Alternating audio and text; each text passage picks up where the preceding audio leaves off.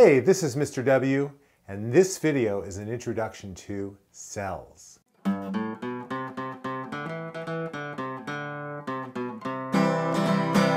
This video and its connected tutorial at sciencemusicvideos.com is designed to help you explain what cells are, the basic features that all cells share, the differences between eukaryotic and prokaryotic cells, and the cell theory. Cells, like this one and this one, are the basic units of life.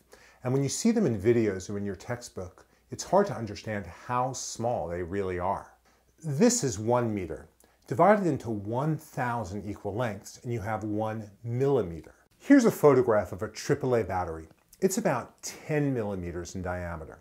Now, imagine taking 1 millimeter and dividing it into 1,000 equal lengths. Each one of those lengths is a micrometer, also called a micron. The smallest cells are less than a micrometer in size, and the largest are about 100 micrometers. Again, think about the scale. A large cell is 1/10 of a millimeter. To get a sense of what these systems are like, let's simplify down to the bare minimum. Cells are systems with a very clear boundary. That's their membrane, and it controls what enters and leaves the cell. Cells have genes, hereditary material made of DNA. The DNA sends messages in the form of a molecule called messenger RNA to particles called ribosomes, which synthesize proteins. Proteins are the machinery of life. They copy the DNA. They do whatever needs to happen in order to enable an organism to survive and reproduce. And most of that activity happens in this region, the cytoplasm. That's the bare minimum. Cells are membrane-bound systems with DNA, RNA, ribosomes, proteins, and cytoplasm. Without these, you don't have a cell and you don't have life. Bacteria are among the smallest, simplest cells. The image on the left is a picture taken with a scanning electron microscope of E. coli, a type of bacteria that lives in our guts by the billions. The diagram on the right represents a similar type of cell. Bacterial cells are prokaryotic, which roughly means without a nucleus. What's a nucleus? It's a membrane-bound structure that in certain types of cells holds and protects the cell's DNA. A nucleus is found in the other kind of cell, the ones that we have. These are eukaryotic cells. Eukaryotic roughly means with a nucleus. Prokaryotic cells are, with some exceptions, the smallest cells in nature, ranging in size from 0.5 micrometer to 5 micrometers. Prokaryotic cells lack internal compartments, making them much simpler in structure than the eukaryotic cells we'll study in a moment. Being prokaryotes, one of the most important compartments that they lack is a nucleus. You can see that their DNA, which is represented here as this jumbled mass, is within the cytoplasm. Prokaryotic cells have a membrane. They have RNA, it's not shown in this diagram. They have ribosomes, cytoplasm, usually a cell wall, and sometimes other structures like this protective outer capsule or a spinning tail called a flagellum that lets them move. For billions of years, all life was prokaryotic. Here's what the world might have looked like 3.5 or so billion years ago. These mats are mounds of bacteria. Prokaryotes are incredibly successful and abundant. Photosynthetic bacteria transformed our planet by creating our oxygen-rich atmosphere. But they've never evolved beyond being the tiny single cells that they are.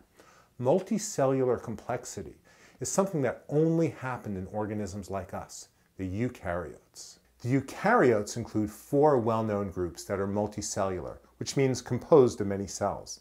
These are the animals, the plants, the fungi, and the algae. There are also many unicellular eukaryotes, like this paramecium. Eukaryotic cells, with a few exceptions, are much bigger than prokaryotic cells. Here you can see some sperm cells swimming toward an egg. The head of the sperm is small by eukaryotic standards. It's about 5 micrometers by 3 micrometers. The egg is big by eukaryotic standards. It's about 100 micrometers. This diagram represents an animal cell. In addition to size, here are some of the features that it would share with any eukaryotic cell. There's a distinct membrane-bound nucleus surrounding the chromosomes. The chromosomes are linear, as opposed to being the circular chromosomes found in bacteria. Eukaryotes have many membrane-bound internal compartments where specialized functions occur. There are organelles called mitochondria, and they make almost all of a eukaryotic cell's ATP, the key molecule that cells use to get work done. In multicellular eukaryotes, you also have cell specialization. Nerve cells, muscle cells, and so on, each playing a specialized role in the organism. Let's end by discussing a key idea in biology, the cell theory.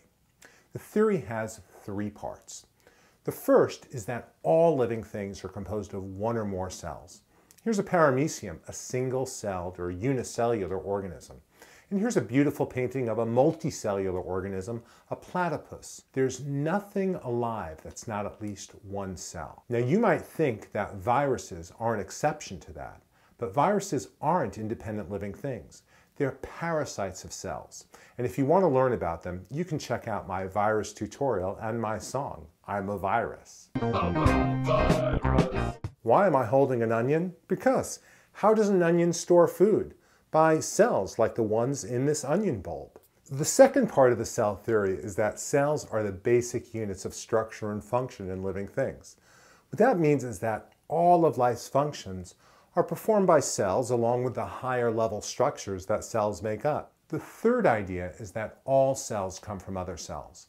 Every cell in your body is a descendant of the fertilized egg cell, also called a zygote, that you started life as.